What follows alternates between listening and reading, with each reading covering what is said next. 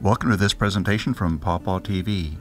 We present an original lecture from Dr. Jerry McLaughlin, Professor Emeritus of Pharmacognosy at Purdue University, and winner of the Tyler Prize. He is talking about his life's work. It is presented in 9 parts.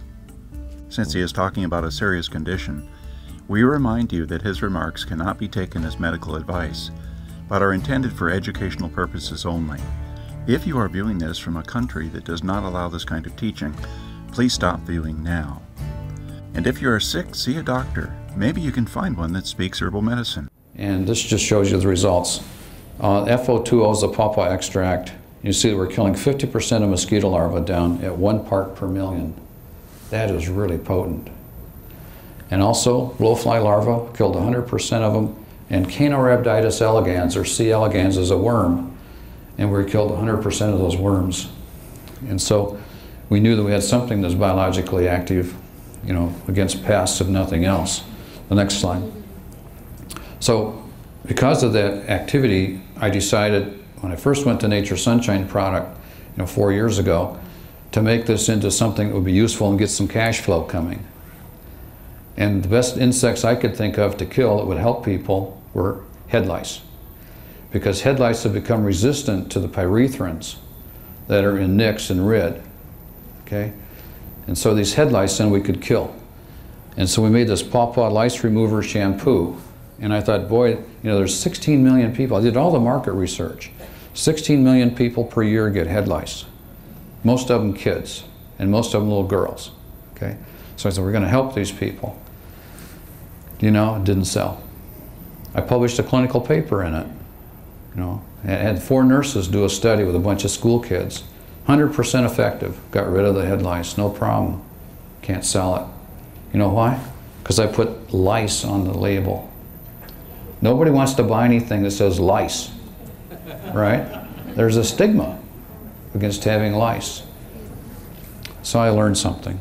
But at any rate, it's finally taken off a little bit. We're selling about 500 bottles a month right now, so it's going to take off. And people are out of desperation using this. Next slide. And also, we put this into a product that kills worms because we killed Caenorhabditis elegans. And Merck tested 20-some of my compounds from PawPaw against Haemonchus contortus, which is a worm that dogs get. And it came in second to ivermectin, which is our heartworm product. So we knew that we had something there that we could use to treat worms. So we put a capsule PawPaw on this cleanse product. And boy, has this been selling great. 5,000 to 6,000 bottles a month we're selling on this one. I had no idea that so many people had worms. The next slide. So why do we use the twigs? I've already explained that to you because they're the most potent plant part. And it allows the tree to survive. About 3 weeks ago, I gave a talk in Philadelphia to the Plant Conservation Alliance. These are a bunch of tree huggers, man. They were going to get me. Because, we're going to eradicate this PawPaw species and all this kind of stuff. And I proved to them, hey, by collecting the twigs, we preserve the tree. We're not collecting bark and killing trees and all this kind of stuff. So they were pretty happy when I got done. But notice that there are no leaves on these trees in the background. That's because I was really stupid and we were collecting the stuff in November. And I collected all that material, over a ton of material, and I made a huge extract and sent it off to the Canadian Forest Service for use against that spruce budworm, and it didn't work. Now, what in the world happened? So then I had to go back and do another experiment that took a whole year. That's why they call it research instead of search, okay? Because you have to do it over again to repeat it, okay? So the next slide shows us this little dotted line which goes up and comes down again. These are twigs from one tree collected each month over a year. Okay? And the biological activity peaks in the 5th and 6th month. So that's in May and June. So you got to collect this stuff in May and June. And I collected other stuff in November. See where it is, 11 out there? See how low it was?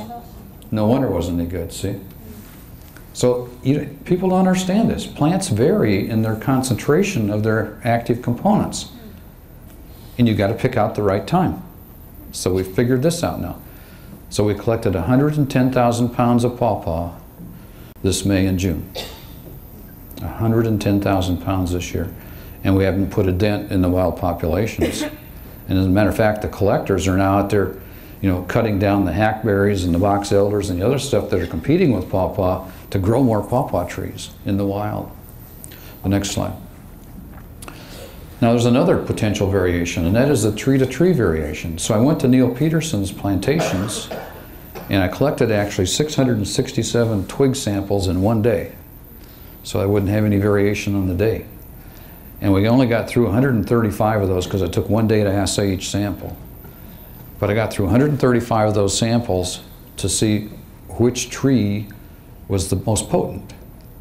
And the difference in biological activity from the worst tree to the best tree was 1,000 times. So on the fourth row, the 11th tree was a real winner, 0.03 for the LC50 and the brine shrimp. But the second row, the 32nd tree, was a loser, 32. The difference between those two biological activities is 1,000 times. You wouldn't think that to be that much variation from tree to tree of the same species of plant, but it's genetics. Some trees are really high producers and some trees aren't. So on my 2,000 trees that I got in Vermilion County, Indiana, my plan is to take some buds from number 411 there and graft them onto my rootstocks, and I'll grow tops of the trees that are highly biologically active. Okay? So this is what you can do with science. You may find some of Dr. McLaughlin's published work listed at the National Library of Medicine website, www.pubmed.org. Look for entries under the term acetogenin and his name McLaughlin, JL. Copyright 2008, Richard Lund. All rights reserved.